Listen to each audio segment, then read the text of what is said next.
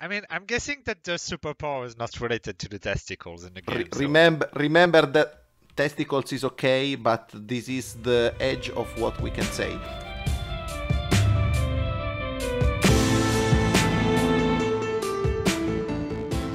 Hello and welcome to The Last Standee, a board game Hello and welcome to The Last Standee, a board game podcast coming to you from 5 exciting countries across Europe. Today I'm joined here by Alexis, hi, it's me. Alessio, Hi everybody. Audrey. Hello everyone. Escaped from the hospital is David. Alessio, Hi everybody. Audrey. Hello everyone. Escaped from the hospital is David. Hey. And as always, I'm your host, Fen. We're going to be talking about a range of different topics from across the hobby, and today we'll start with the Standee catch-up, as usual. So, how's everyone? I suppose we start with David, as I kind of loaded that. So, David, do tell us, how are you doing? Yeah, I had a small surgeries to get rid of some issues with my scar. Hopefully it gets better after this, so this mess will be over soon. Yep, I certainly hope so. I mean, you can get back to painting when that's all sorted. Yeah, Handling an airbrush better than I can. I think so. Anyone can. My Infinity double action whatever doodad airbrush is sitting there sadly, and it has been since before Christmas because I don't know what I'm doing. I begged, it's just not sticking. So we'll put him cool. up. We'll put him up for board, and everything. He wants to come to Scandinavia anyway, so and maybe I can steal a bust off him. We'll see. Yeah, okay, well that's great. Alexis, how are you doing? I've been doing right, so I've been really excited about the recent few trailer, and it's coming out later this month. So that's where my mind is at the moment. Um, Otherwise, I've been playing Escape the Dark Sector with a friend. Last week we talked, well, 2 weeks ago we talked about Escape the Dark Castle, and I've tried the Cypher version, and I can say that it's better than the base game, since it has a sort of escalation type mechanic. I would recommend that one if anybody was interested by the game last week and wanted to try it in a more sci-fi way. Escape the Dark Sector, really good. Yeah, for me, it's sold out, so I can't do much about that. But speaking Unfortunately. of Monster Hunter, are you feeling particularly excited about Steamwork Games' Kickstarter upcoming on Monster Hunter? I'm cautiously following it. I've not really been really into anything that Steamworld Games has done before. Yeah, old Steamforged. They did Horizon Zero Dawn, which, Yeah. if you remember, that was in was that our first episode or second I maybe? think our second one. Second one, yeah. And I hold generally the audience reception is a bit lukewarm on it. I went into it as a solo player and a cooperative player, and just threw out the rules of semi-cooperative which don't work, and went actually there's a load of great mechanics in here. From what it seemed, like the mechanics part of it was really needed a bit of work, from what I understood. Yeah, the content is not quite there yet, but it's due to arrive this summer. And I think I'll touch back to it when I do. There was also the Dark Souls board game that got a bit of a mixed reception in that apparently the dungeon crawl section was but the Yeah, that's my experience with it. Yeah, it was revised anyway, because the first edition, I think that a lot of people protested against general quality, if I remember correctly. I think so. I remember there being some issues. My brother backed it and was a bit disappointed. I remember seeing a few floppy hammers. And was a bit disappointed. I remember seeing a few floppy hammers. Yeah, that's one of the cases in which the community helped a lot Steamforged Games, because the new edition, I think, was revised with a lot of community suggestions, and it was pretty good in the end. Yeah, I got A lot of community suggestions, and it was pretty good in the end. Yeah, I got to say, congratulations to Steamforged Games for being open to community input and revising based on it, and salvaging something. That they could have just walked on and gone, well, whatever, we finish that next Kickstarter. it very much our game is better than the previous one. So regardless of how good those games are, at least it shows that they are growing and learning from the mistake. So yeah, I'm keeping an eye on the Monster Hunter game. It might be very fun. I think that it's a game that would very much benefit from being, um, um, walking onto the cabbage formula type thing. Absolutely. Because that's what inspired Kingdom Death. So Yeah, that's right. There's a lot of Monster Hunter in Kingdom Death, and one would hope that they cycle it back round and take the best parts of Kingdom Death, especially, and feed that back in. We'll see though. I mean, the trailer landed recently for the board game, and they're going to be putting the Kickstarter on April 20th. So we'll see. It might be, I'm hopeful, but it's not. I'm not just going to run and blindly back it. yeah, same. I'll Yeah. just keep soon. I can mention that in the coming weeks I might have my first little Morgbok module that might be coming out. So that's fun. Semi-officially. Oh, that's cool. That is cool. And you, Alessio, how have you been doing recently?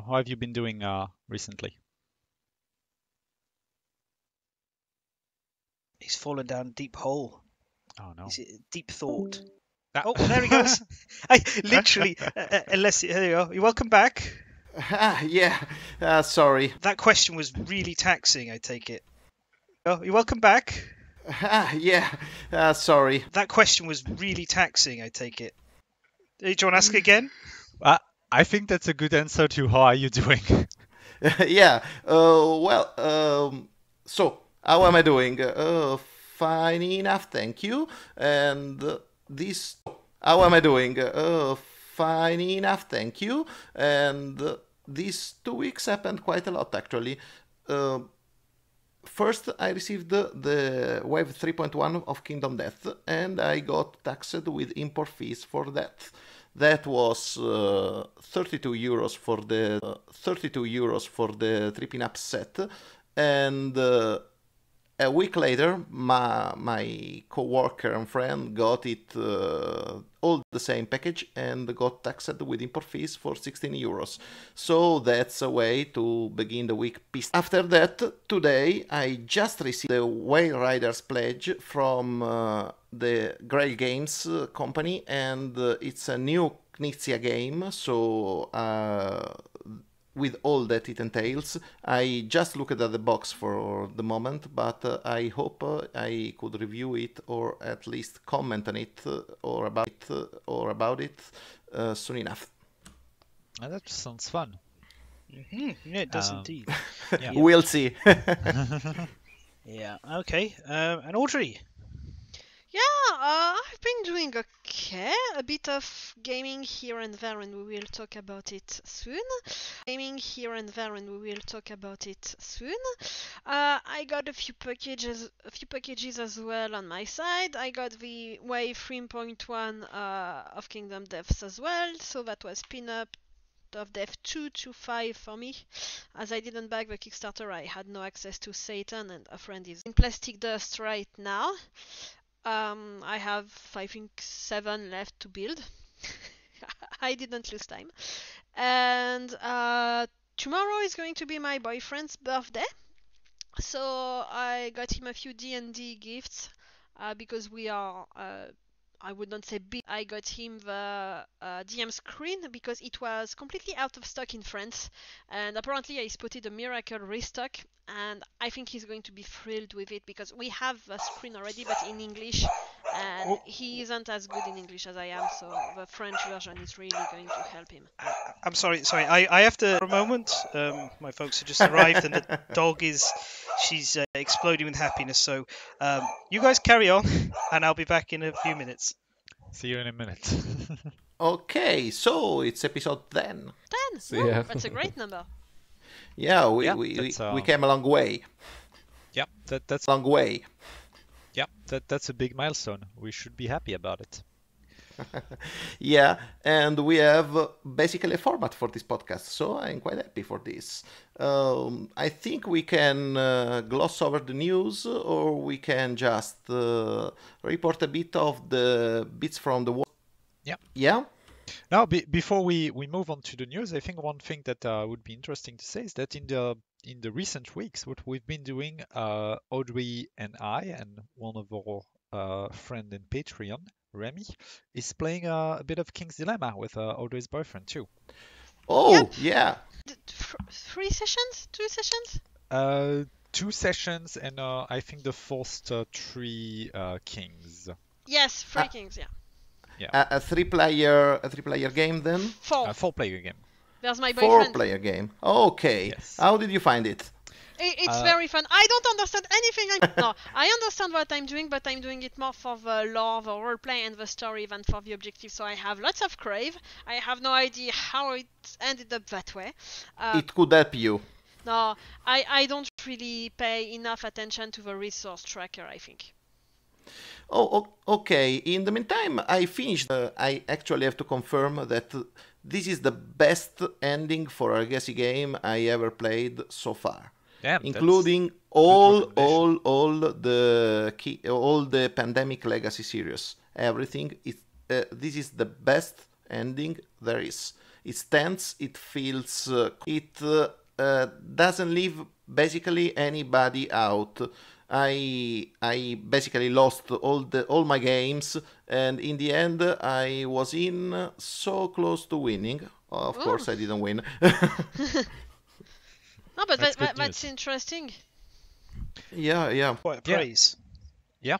I'm looking forward to get to the ending and to see how everything works. On my end, pretty much the same way that Audrey has been going around. I think it's very fun to engage in the roleplay aspect and to try and think about how the game works. But I think that like the specific objective for the different game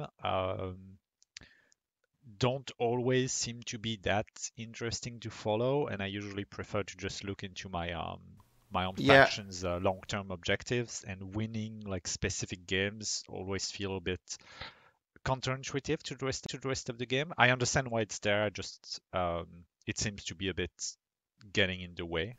Yeah, basically that's what I did in my gameplay. That's the way to lose. Yeah. But yeah, King's Dilemma, very fun. Anything that you wanted to add, Fen? No, we were just going to talk briefly about Core Quest has been funded, which is fantastic.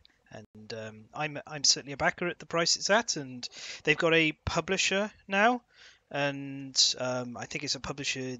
One of the guys running, the publishing company was involved with the game from the beginning, so they've it's all nice bit of continuity, and I'm very confident it's in good hands. There's no sign of whether they'll be doing localization, though. Obviously, it's a UK game, UK creators. They're not sure if they can afford to localize the game because of it. Yeah. Anyway, Yeah, I backed it as well. Yeah, I too, for the kids. Yep, same. Yeah. The look of the game. Kids.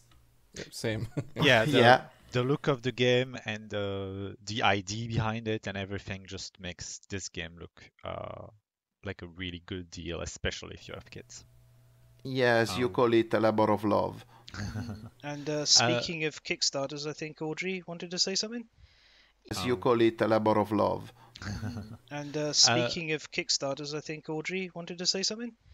Yeah, I just wanted to have a very quick mention. I think it would deserve a special episode about representation in games.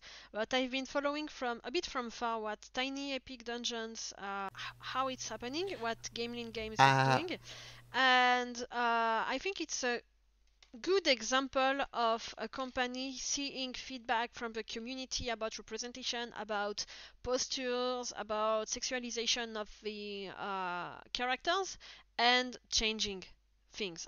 Actually, I think that the matter of the the representation in that game was raised by Elizabeth Hargrave. Exactly. Nonetheless, yeah.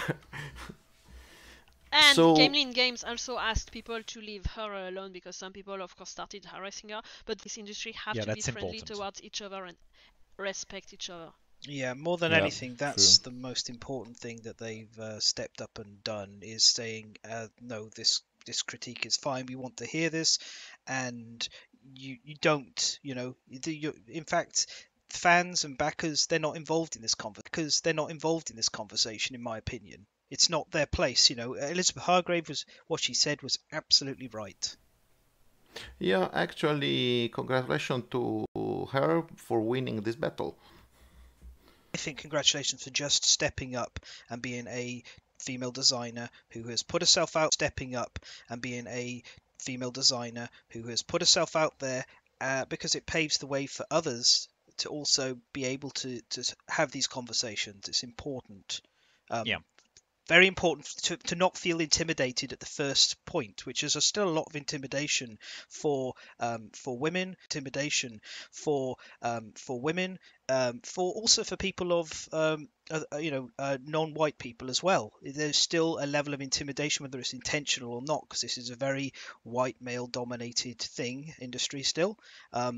We're all working towards changing that, and it'd be wonderful because diversity brings person. She's got authority.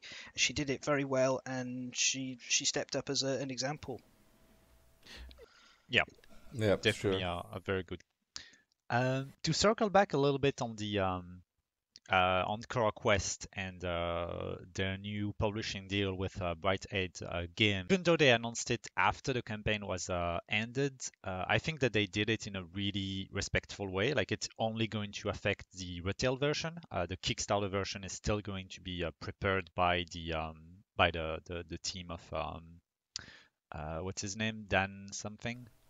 Dan handled it very well. And it's always important when you're dealing with a Kickstarter, when they are adding a publishing deal to the mix, to be careful about that because that's kind of the point of a Kickstarter is to have that first impulse and to sort of bypass the publishers really ugly. And I think that we're going to talk about here a good game that had a really good package, but unfortunately, because of a publishing deal that was added at the very end of the Kickstarter and that the backers were extremely angry about, kind of turned the game very sour. Right, Fan?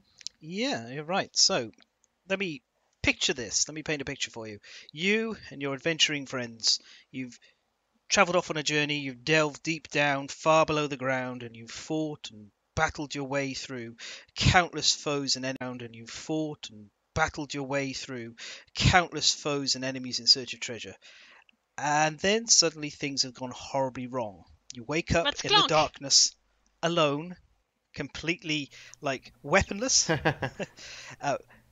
badly injured, and the last surviving member of your party. From there, no. From there, you have only one choice. You need to gather your wits, use whatever you have around you, and fight your way tooth and nail back up out to freedom. This game is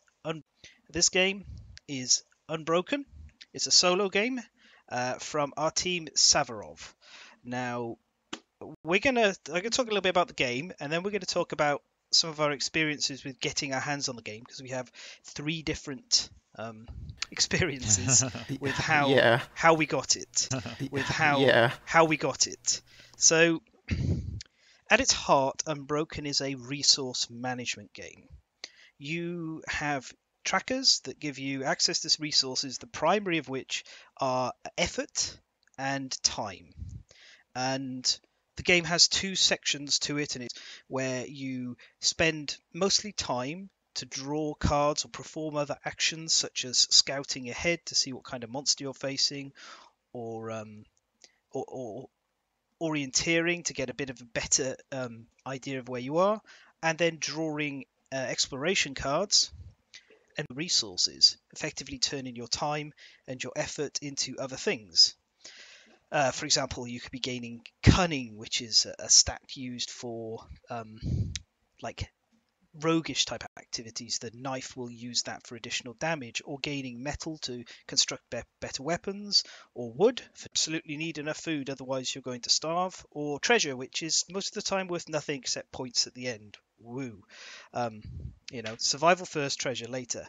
But the part of this I like the most is your primary stat, your primary resource is effort.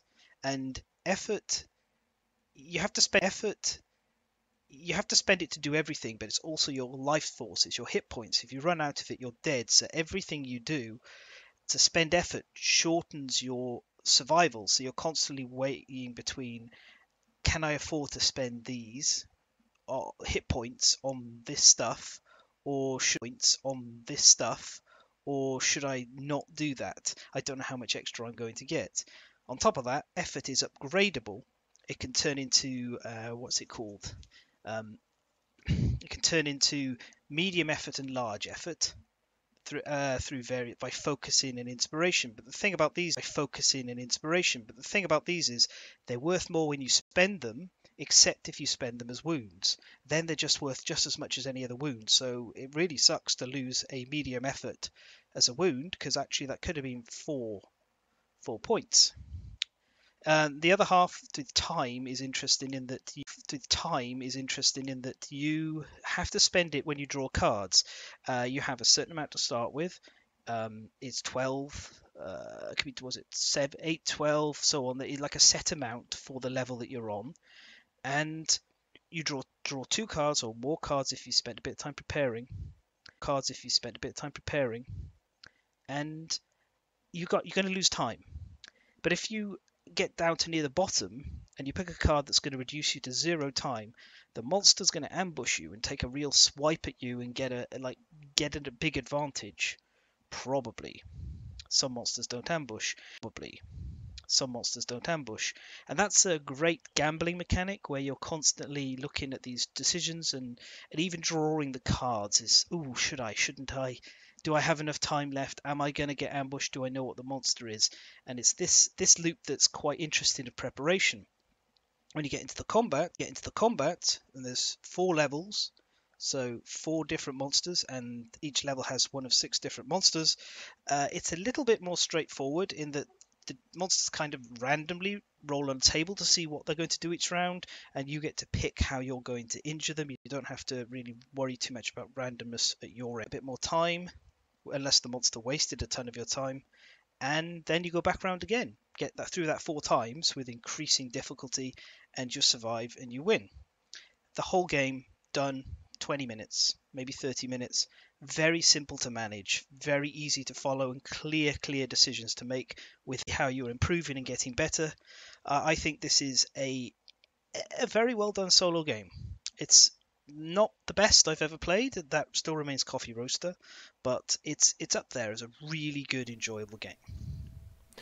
Yeah, actually, the mechanic of resource management is pretty common. I watched a first review of Unbroken, I think, in 2018, when a reviewer got an early copy of the game. I think that I got interested immediately, and we will talk about this later. But basically, I have to say that this game is resource management game exactly like Set a Watch, which is another solo but possibly multiplayer game, which is based on a card mechanism, which is managing your exhaustion. So it's effort and time, but you just go against, instead of dungeon levels, you go against waves of monsters until you spot the final boss, and you have a fight with the final boss, and in the meantime you exhaust all your possible actions, you try to recover them, and basically it plays the same, because you have to manage your resources to get in good enough shape to beat the final boss, which is basically the same mechanic. I have to say Unbroken is possibly a lot better. than Set a Watch, because it's a bit more interesting. The choices are a bit more compelling. You have more options. You can move in multiple ways. You can avoid encounters you don't want to have. So it's actually a very decently polished game. It's a very good game. It's well made and well thought. Yeah, I mean that's Game. It's a very good game. It's well made and well thought. Yeah, I mean that's the thing. Like through my relatively quick summary, I didn't even get to touch on the fact that you can trick some of the monsters, except for the final ones, to bypass Yeah, exactly. the whole fight. The fact that you can suffer conditions that debilitate you, and you get fight. The fact that you can suffer conditions that debilitate you, and you gain skills that you can make use of to get better and stronger. There's an awful lot and a lot of decisions packed into a very short time space. And it tells a great story and has a lot of emergence, and it has a lot of replayability factor with 24 different monsters, six at each different level and 4 levels. So it's good. Additionally, like when it comes to component wise, I think it's very well done. The cards could be an extra ply, but the graphic design is very clean, clear, and good. I found the references they have for flow charting your way through the whole game to be fantastic, very easy and clear to follow. I would say a load of extra blank cards, and I don't know about you guys, but I never use these. Like, I'm going to write on these with my terrible, crabby doctor handwriting, and I'm not going to be able to follow what's going on. I like the idea of giving people access to make their own cards, custom. I like the idea of giving people access to make their own cards, custom cards, but really, it's best to just put the template somewhere and provide a print-on-demand service of some kind for people to do it that way. You get a bit of reoccurring continuous income maybe then. And perhaps if someone does something really good, you could approach them and authorize it as a semi-official fan expansion, sell it on the site, give them a designer's cut, who knows. But basically I'm looking at these like, well, I'm going to use these if I ever lose any of the cards from the box. That's kind of it really. And the scorepad's like, it's nice enough, but I just don't use score pads for games like this. I never use score pads. I made my own. To talk about Coffee Roaster, I think I never touched a sheet of the score pad because I just write my score. I think I never touched a sheet of the score pad because I just write my score.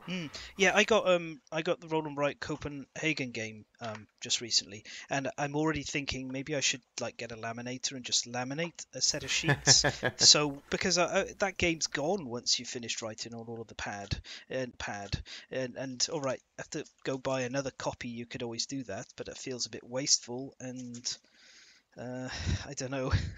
I'm like maybe I just laminate a set for each player and don't have to worry 10, 20, 30 years down the line about having a box that, we've got one play left. Yeah, and Citadel, but we are hijacking this thread, so I won't talk about this, but I think the 7th Citadel has a similar issue with representation of the city when you unlock facilities. But anyway, yeah, that's always bad when you have to consume resources like that. Yes, it is. But yeah, to get back on track and just to put a little bow on this, honestly, if I was just going to give this game a score out of 10, I think I'd be giving it an 8 out of 10. I think it's especially the speed in which it plays and setup and breakdown, and how tidy the boxes, everything fits in there nicely without ever feeling squeezed, and the box is very small and a good quality box, very solid, feels nice. That would be for me, would be like, this is an 8 out of 10 game, but that's out of 10 game. But that's not what it has online, score-wise. Yeah, just my impression, because I haven't played it myself, but like the impression I had from like Let's Play videos and everything, it really does this push your luck mechanic quite well. Like you can just exhaust your time completely, but then there might something bad might happen, and that's very interesting mechanic. Yeah, yeah, it does very well in making you like have those tight, difficult decisions with a bit of going to solve it. But it doesn't overdo it. Like the randomness is there in how the monster attacks you. The randomness is there in what cards you're going to draw, but you do have control over that. And that's kind of it. Sure, the monster you're going to face is random, but you can find that information out in advance. Tend to be on the first monster and just be like, whatever. I'm gonna save that health. I'm gonna have it as an extra buffer. In we go. Which is It almost feels bad to come in after such praise because it is indeed a very fun game. But I was one of the backers, yeah. and Yeah, I was starting to get towards that. Yeah. I think it's an 8 out of 10 game, but it's a 5.9 on Board Game Geek, and yeah, that was part I of what would. drew me to it. So we shall start with your experiences, Alexis, as you were one of the original backers. Am I correct? Yeah, it is a 5.9, and only because it's a really good solo game. If it had been a mediocre one, it would have been a 0 for a lot of people. So the thing is that when they started the campaign, they got $500,000 Canadian dollars. Um, and the way that they opened their campaign was that they were going to be open about everything that's happening, that the the file and the game and everything was ready to go, that within a month of finishing the campaign, they would send everything to the printer and print it because all that they needed was the cost of production, basically. And they put forward a money back guarantee note that if you're not happy with the game, you can just send it back because they are that confident about the game.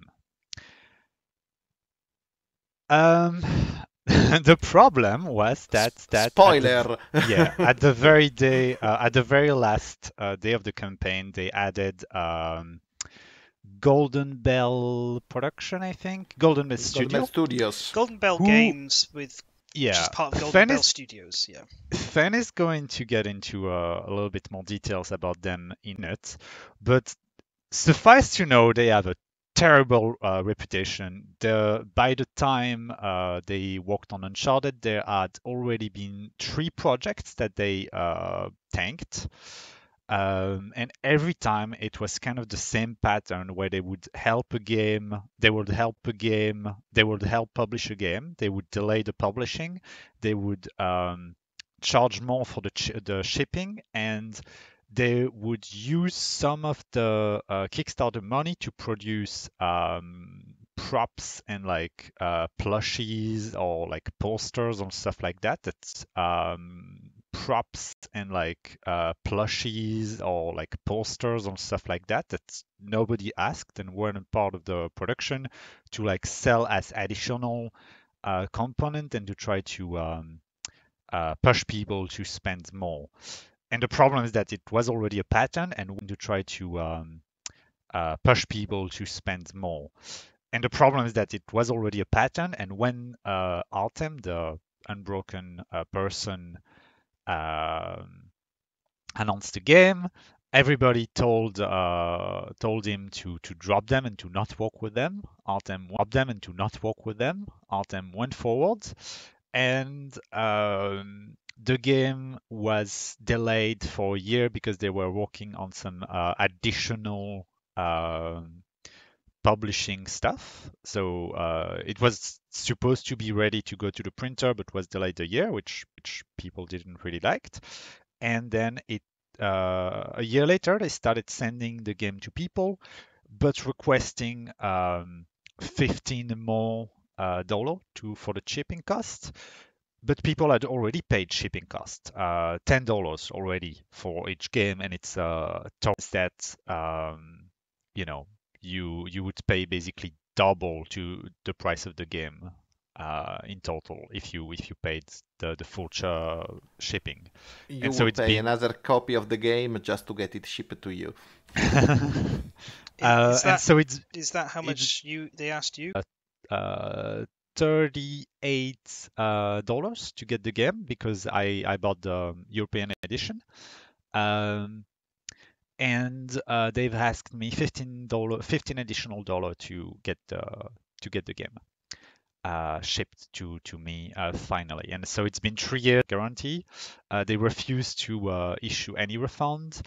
The Golden Bell Studio people have been extremely angry at their backers, insulting them, doxing them in some cases. Yeah, It's a real that was the saddest part. Looking at the Kickstarter comments yeah. after the months. Yeah, there was there was indeed some shots fired on both sides, but it is worth always saying Golden Bell is meant to be the ones who are able to behave professionally in this sort of situation. Yeah, and at times they didn't. It's the exact point of a publisher. The reason you take a publisher is that if there's a delay with the getting the money to ship something, well, you can use the publisher to, you know, be the insurance for that, basically to handle that properly. But the fact that they were adding plushies to people's package and so spending money to produce those soft toys instead of using that money for shipping. And they also sold some of the Kickstarter units to shops already. Like they were very happy to send those to Amazon and to different shops all over the world to try to get more money to fulfill the backers, which is okay, but they handled it extremely poorly.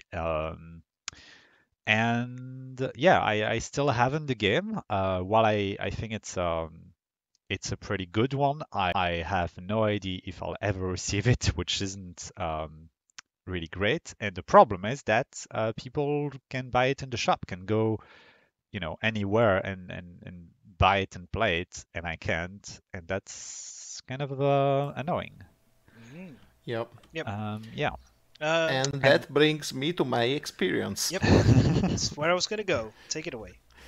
Yeah, actually, like I said, I saw the game mentioned on BGG on the new reviews page, which I recommend because it's a good place to spot new games and new stuff and new comments about things you think you know. And I saw a review on a pre-production copy of Unbroken. It was really cool.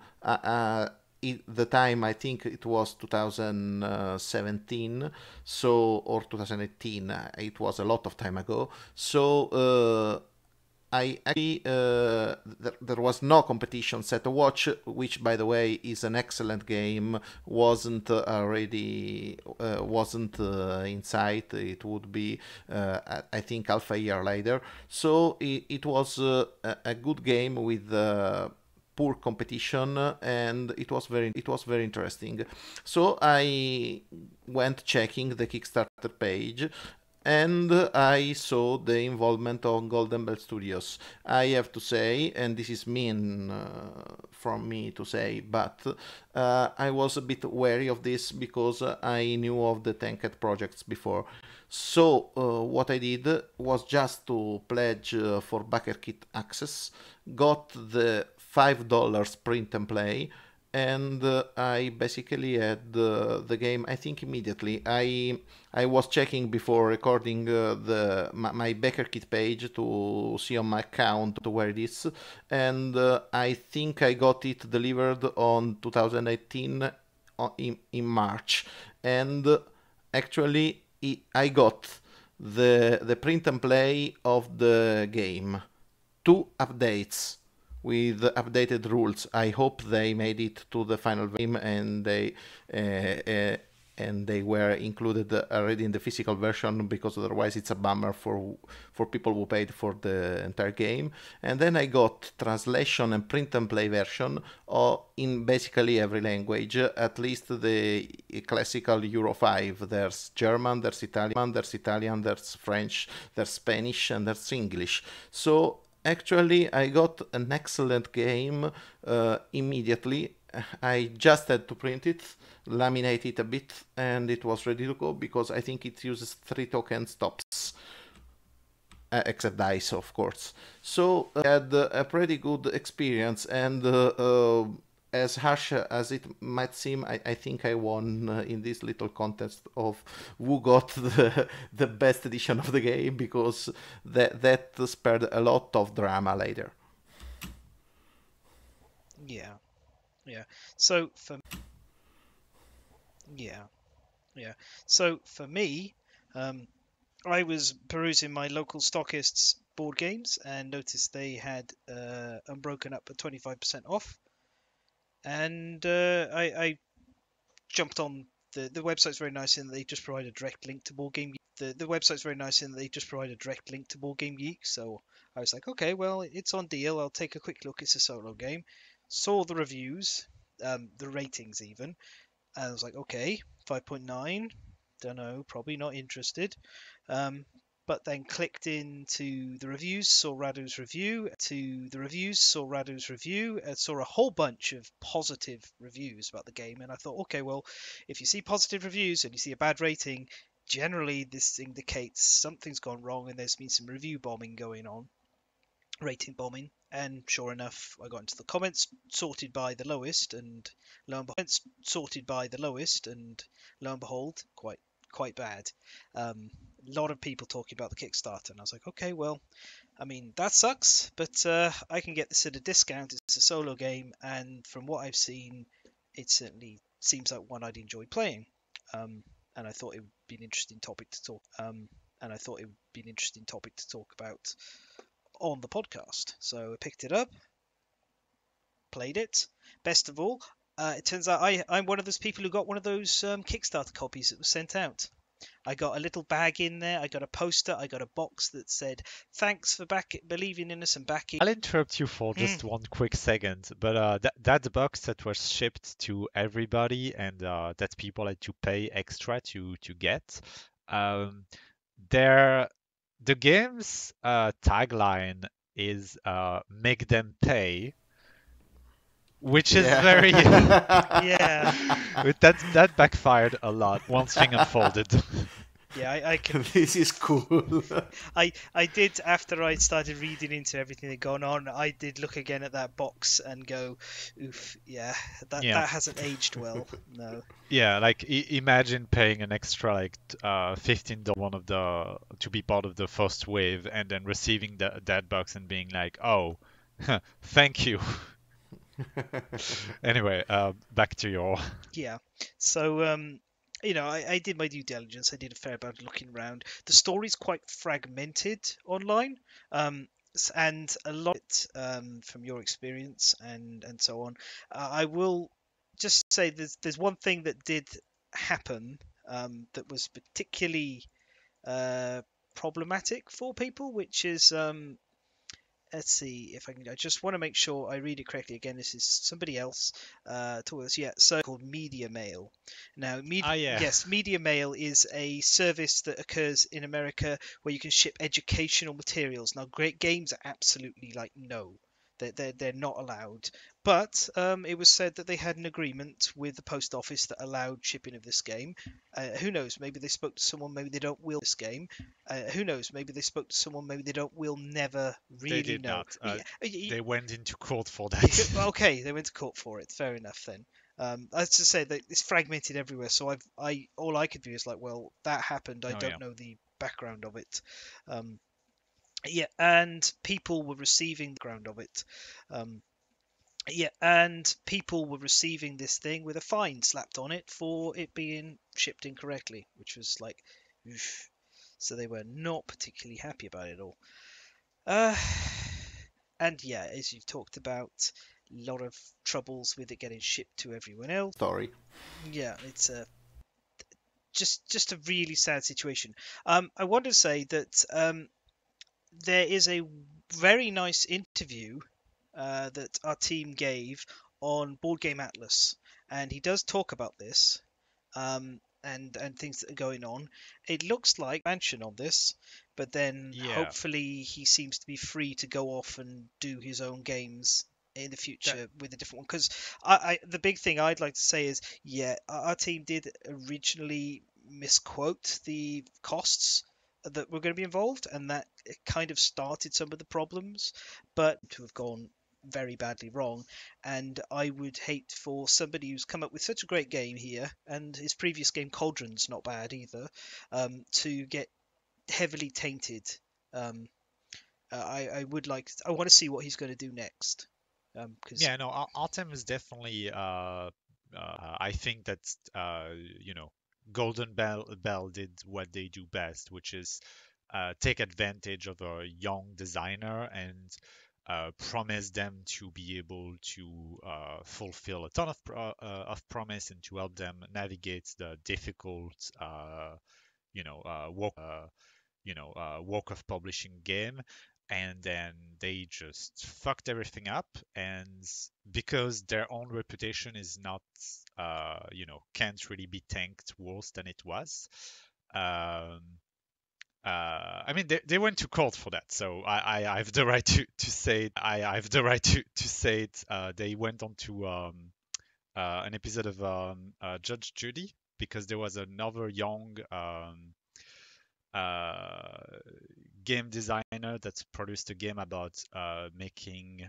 I think it was making sushi or something like that, like a sort of a sushi game type stuff. She had a bright idea. The game looked extremely fun. Golden Bell went in and they completely destroyed the whole. Just to clarify, process. it was People's Court that they were on. People's Court. Okay, I thought it was no. Yeah, Judy. That they were on. People's Court. Okay, I thought it was no. Yeah, Judy. Yeah.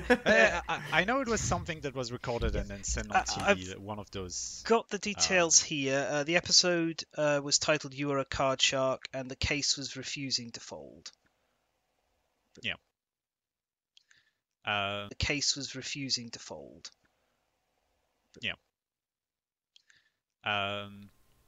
So yeah, sadly they have a bit of a reputation about this. Yeah, Yes. and they got banned from Kickstarter, which is incredible because Kickstarter never does anything about scammers usually. It's incredible because Kickstarter never does anything about scammers usually. I know. That's insane. It's huge to get that. We'll have to see if it sticks. There's plenty of ways they could try and get around it, but hopefully they don't do anything like that, or if they do, Kickstarter deal with it. I just want I see him on the forum and he's always polite and courteous and he's trying to give people help. Really... And yeah, he says himself, and I just wanted to read this before we move on, is that he says he was asked how this has affected him, and he said it impacted me to a significant extent. Online controversies, a lot of time and attention that he's not dedicating to his wife, children, parents, friends, probably even future game designs. He's experienced a lot of negativity, but also some nice supportive messages from people online and social media and everything. On with your next game, and don't worry about all of this. It sucked, but for the most part, I hope that you keep going because Unbroken. Yeah, we hope good. that he'll keep making games because the game that he made are good. And the real problem here is someone took advantage of that, and that Golden Studio just tanked his reputation, and now people are going to feel very bad about that. The world of Unbroken is dreadful and a pretty terrible place. Be it the Kickstarter is dreadful and a pretty terrible place. Be it the Kickstarter or the actual fighting monsters. So I think that we should turn ourselves toward a more wonderful world. Audrey. Yes. Today I'm going to talk about a game that I bought. Toward a more wonderful world. Audrey. Yes. Today I'm going to talk about a game that I bought a month ago-ish. It's a Wonderful World from La Boîte à Jeux. Yes, we're French. La boîte à jeux, they've run already 2 Kickstarters from It's a Wonderful World with the base game and the first expansions, and the second one with the bigger expansion that allows getting up from 5 to 7 players.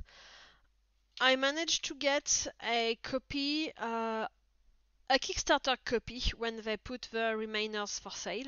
It was, of course, still a good price, honestly. I think I paid €115 for everything. So the principle of the game, it's a drafting and resource managing game to build buildings. Buildings or neighborhoods, yeah. It is quite similar in the mechanics if we look at it from afar than from Seven Wonders. It's often compared to it, but it has lots of small subtleties that make it really different. So the first phase is a drafting kit, really different. So the first phase is a drafting phase, like Seven Wonders. You get a card, you give your pile of cards to the player to your left, and etc. until cards are exhausted. There is a different mechanic if you're playing 2 people, where you have each 10 cards at the start. You exchange, you take a card, There is a different mechanic if you're playing 2 people, where you have each 10 cards at the start. You take a card, you exchange the decks, you take a card, you exchange the decks, etc. until 3 cards are left. So in any case, you end up with 7 cards that you keep. Each of these cards you will decide if you keep. Each of these cards you will decide if you will build the card or if you will scrap it for resource. Everything is indicated on the cards, so either the cost, the resource they will give to you at each turn, and how much resources they give you if you scrap them. You build some other cards, which will then provide resources the next turns, and you play in 4 different turns. The big difference with Seven Wonders is that resources are finite. There is a finite number of resources that you gain each turn, and then you can spend it.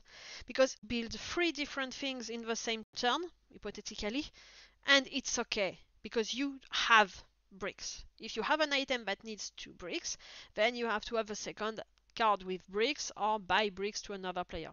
Here, in It's a Wonderful World, each card will generate you a certain amount of cubes of resources, black and grey, and you will spend the cubes. So really there is that amount of resources that is how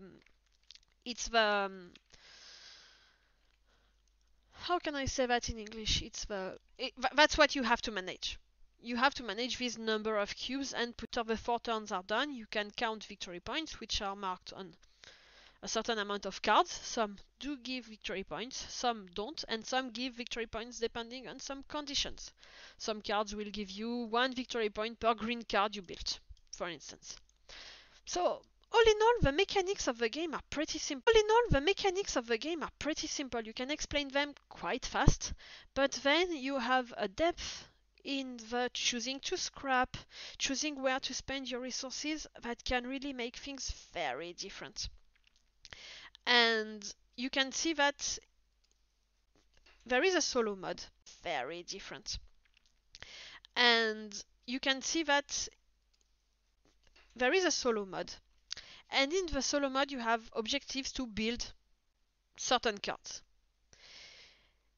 In that solo mode, you can then rate how many points you did, and I can see that in that solo mode, you can then rate how many points you did, and I can see that in the communities, and the people share the amount of points that they did in a solo play.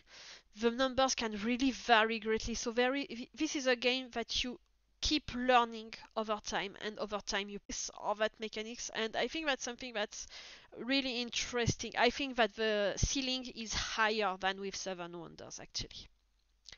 And then for just a few mentions of the expansions, there are in fact 3 different expansions: Peace and War, Leisure and Decay, and Purple. example, and it's the 7-player expansion.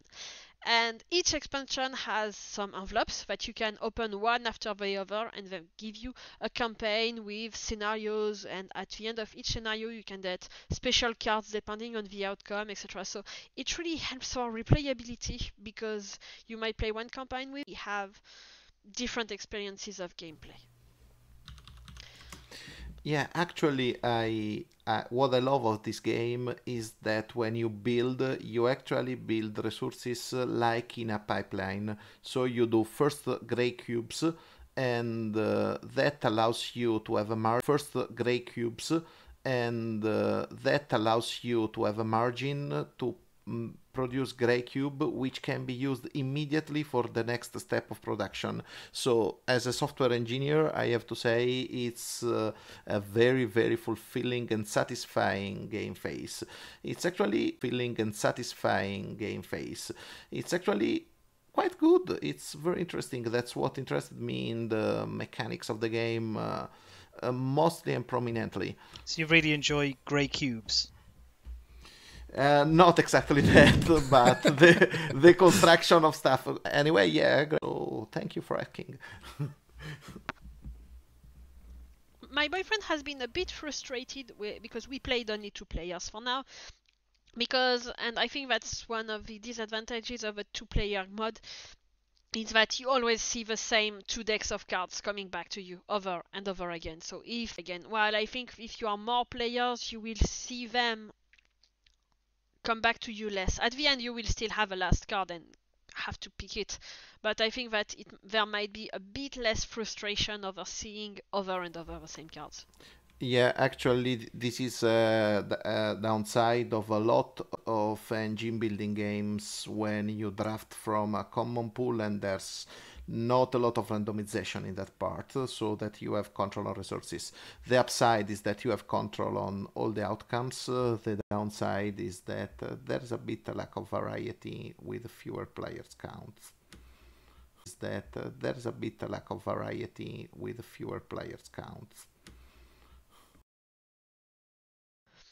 We have to start playing the Peace and War expansion. We've already looked at what the first scenario, what's the output of the first scenario, and to the players that will stay active for the next scenarios and change. These are small changes, but I think that when you pile cards over each other at the end of each scenario, at the last scenario of the campaign, can be very interesting.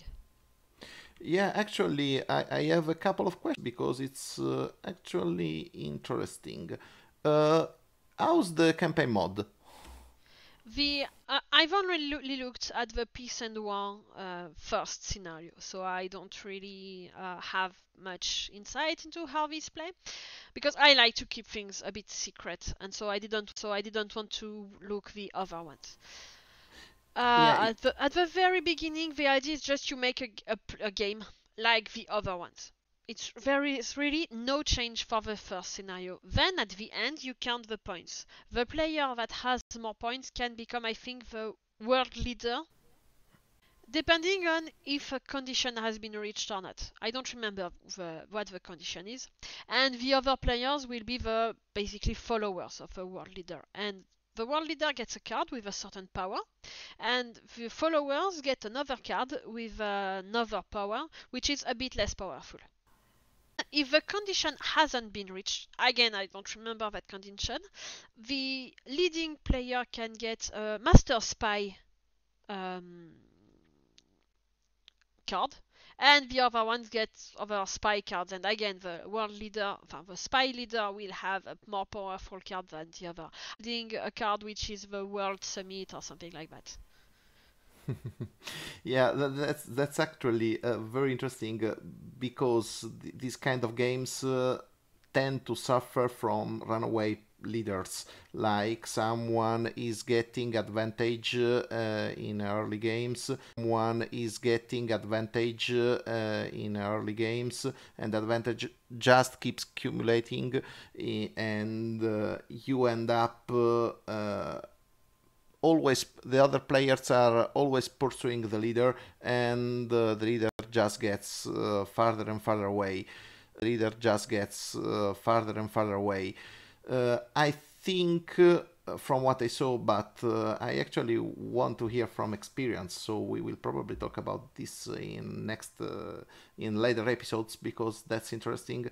I don't know if it's a wonderful world because I can't see it mentioned anywhere. Honestly, these power cards are not really game breaking. I think it's something like that. It may give you 2 points on a scenario and 1 if you're not the leader, something like that. So when you can reach a number of points that is around 50 or more. It's a game with the same mechanics in development, like it's a wonderful something. Yeah, I wanted to end with that. La boîte à jeux, or is it la boîte de jeux? I can never remember.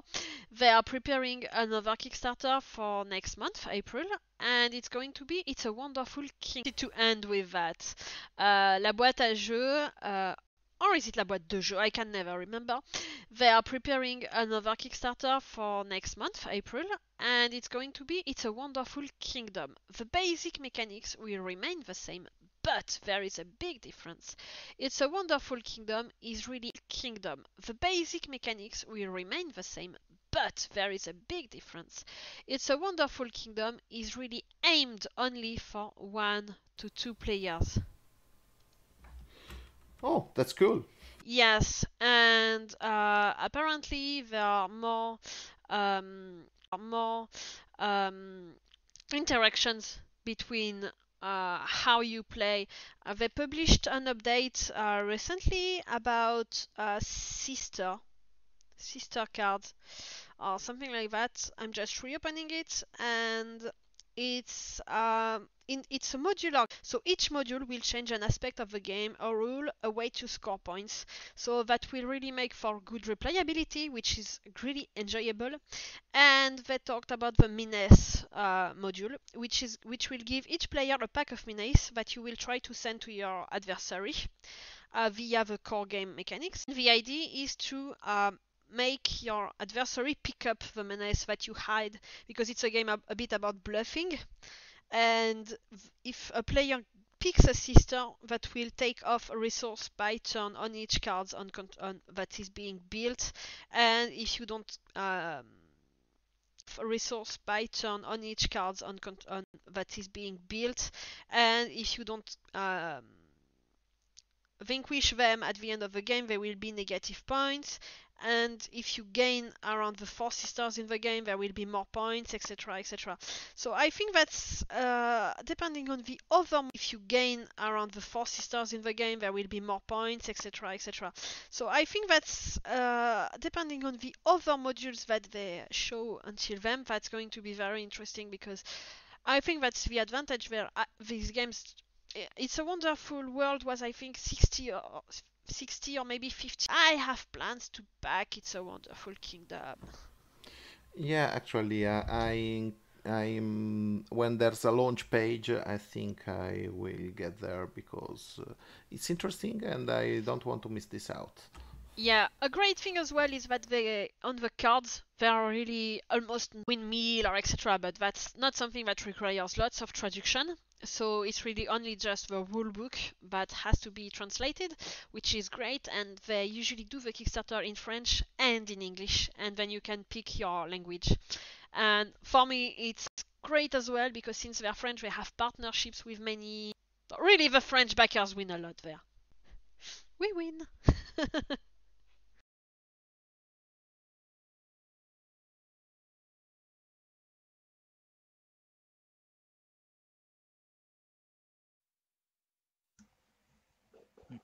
We're going to move on to the next topic. It's a Wonderful World. Our backers should know that currently on our Patreon there's an unboxing by Audrey that you posted a few days ago. A few days ago. Wow, we are cheating. We definitely are cheating, but hey, this is the future. A few days ago. Wow, we are cheating.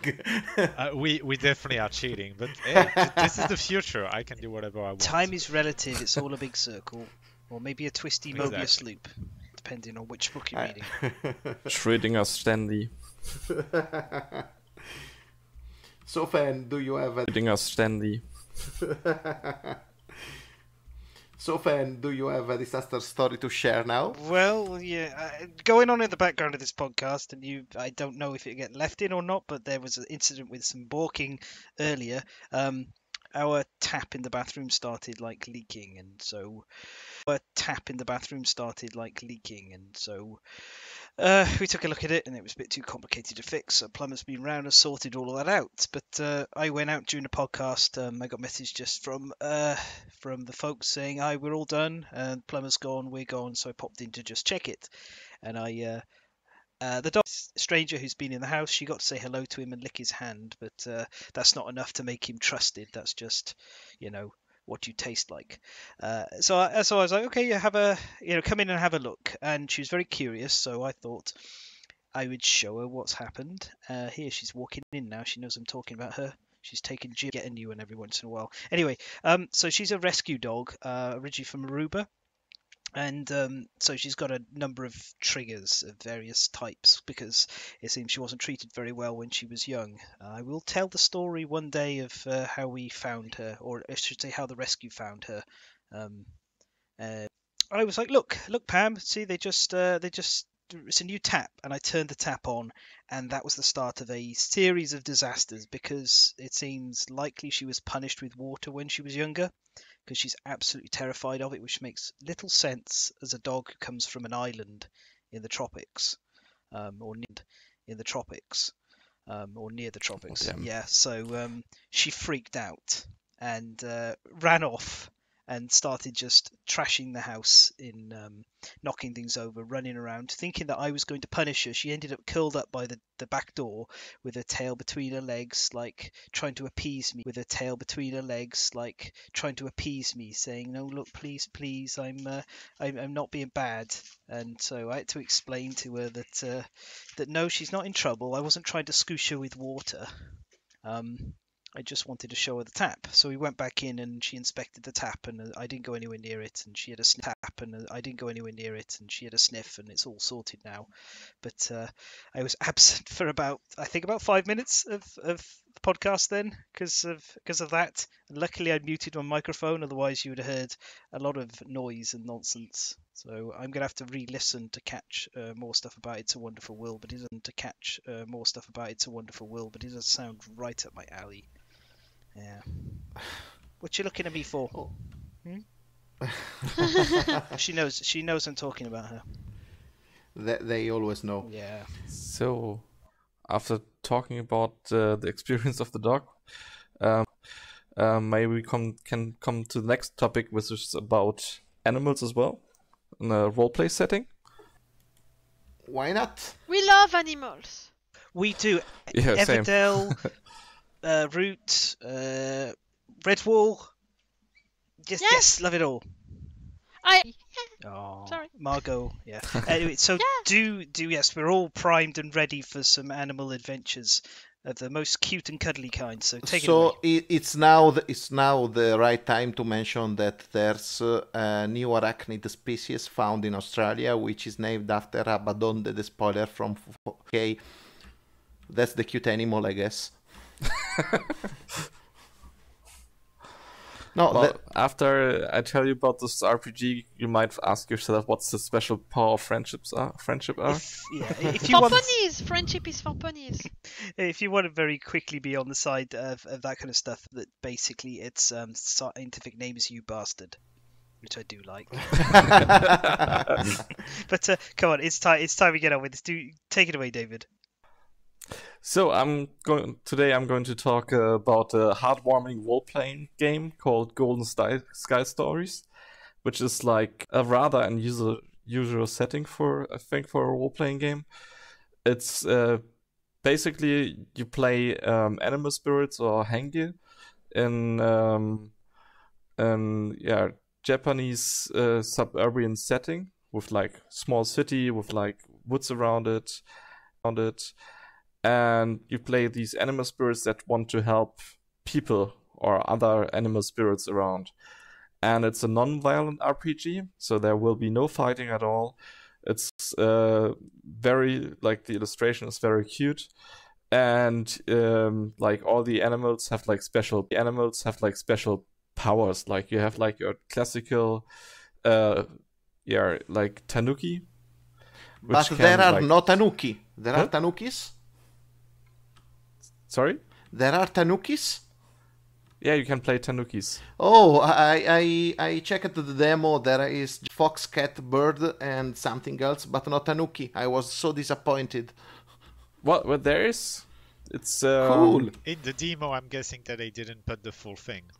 Yeah, they kept the big guns for Of later. course, how else are you going to do a demo if you're going to give out people all the best bits? You got to get them wanting the exciting stuff. So let's get on with this Tanuki. So it's not the tanukis with the enormous testicles, right? It I is mean, the it's tanukis with the enormous yeah, testicles, it's a but I'm raccoon guessing dog. not in- It's a raccoon dog, which is like I think it's the tanuki. Yeah, it's Yeah. a raccoon. Brilliant. Well, Thank you for a heartwarming little piece about like animals helping each other, and you're right in there with the testicle talk. Yeah, I mean, I'm guessing exactly. that the superpower is not related to the testicles. Remember that testicles is okay, but this is the edge of what we can say. Someone clip that. Someone clip that. I want to. That's the soundbite there. What's the target age for this Yes. role-playing? Yes. I would say you can start this role-playing game with kids because it's like non-violent. It's more like narrative. It's not rules heavy. It's all about the relationship between the different like player characters and the end. And like there's like no rolling involved. Like most of the time, you have a certain like let's say you want to jump over a river, then you may like choose if you want to do it as a your abilities are basically like 4 different ones.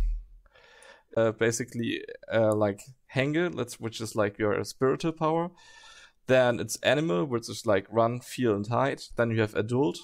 It's like use machines, like knowledge and hide your feelings. And then you have child, which is like play, wheedle, and get protected. So that are your like 4.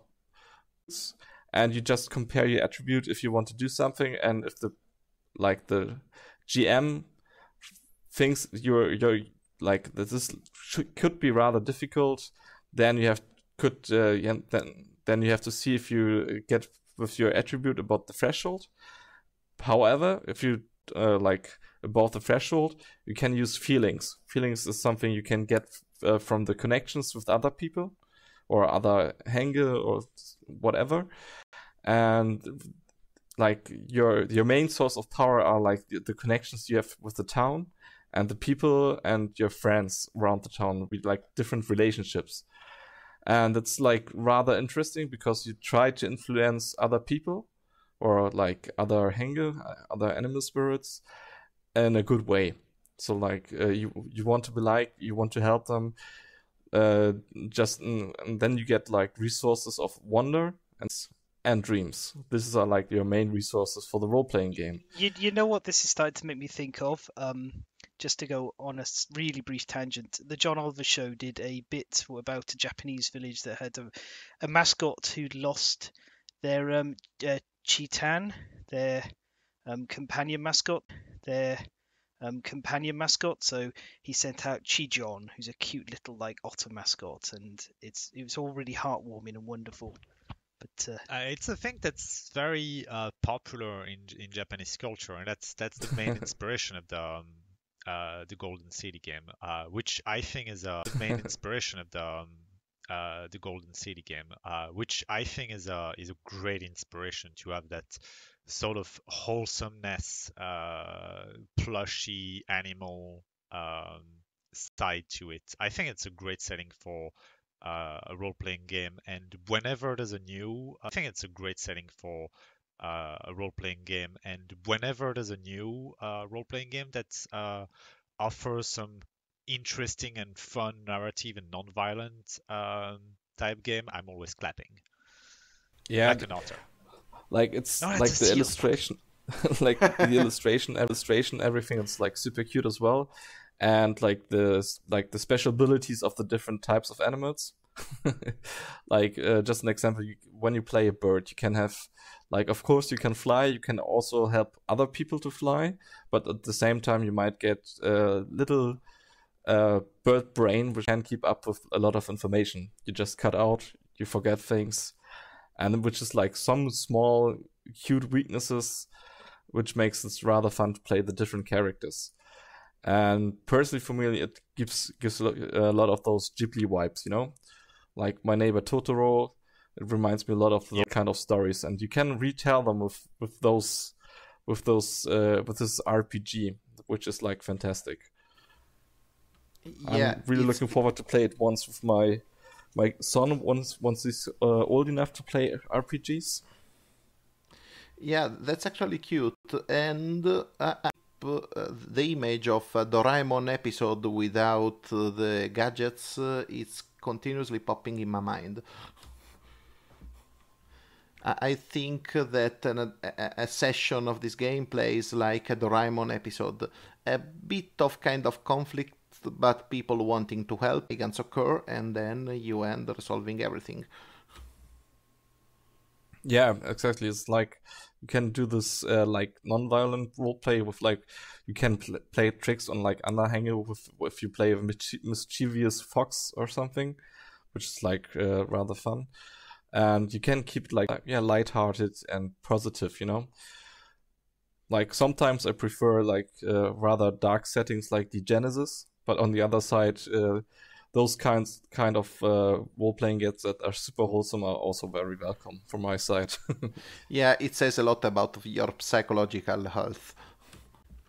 The Genesis, then Golden Sky Stories. Anyway, let's talk about the serious stuff. Does the Tanuki do that shape-shifting thing with the leaf and the rock?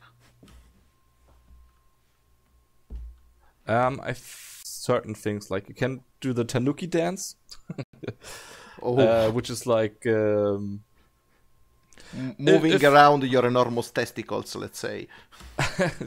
Let's say like the Tanuki dance is like a certain power which lets you like you can start to dance and then everybody have less adult, which is like this attribute has to follow suit. Like they have to dance with you. They can't stop dancing and start laughing and having fun. You know, it's one of the special abilities of the Tanuki. That's actually a game a few table and have honest fun playing it. Yeah, or like I remember a scene like where when we played it, like one of the players gave money to one of the non-player characters, and when he returned home, like he wanted to buy like ice, and he gave him like I think like a word, like and the NPC was like super surprised, and once he got home, and removed the money from his pockets and put it like in front of his desk, and he was like that morning it all turned back into leaves and acorns and stuff like that. Yeah. Which is like that's Tanuki stuff. Makes up for some funny situations. The one thing that really struck me when I first looked at the game was definitely the art style. RPG games often have a really pretty game book, but Golden Sky with its wholesome art is just incredible. I think it looks really, really, really nice. Yeah, it is because it takes like this. I mean, it looks a bit like chibi art style. A bit. Yes, I'm the master of chibi and I say yes. All right, that's good. And another thing what this RPG makes like really good, it has like those small gray boxes inside which explains like certain Japanese cultural things, which is like something I really appreciated because it's not like only saying that's the way it is, but it also explains it, which is something I really appreciate because it gives you like more immersion. It also tells you something about the play, and which is like really well done. That's good. it definitely looks like a very fun game that I would love to play with some friends. And I think that's all the time that we have for this episode. You can catch us at patreon.com/thelaststandee or thelaststandee on Twitter. And so until next time. So goodbye from me, uh, Alessio, Bye. Audrey, Bye bye. David, Bye. and Fen. Goodbye. And remember that the second E in standee is for experience.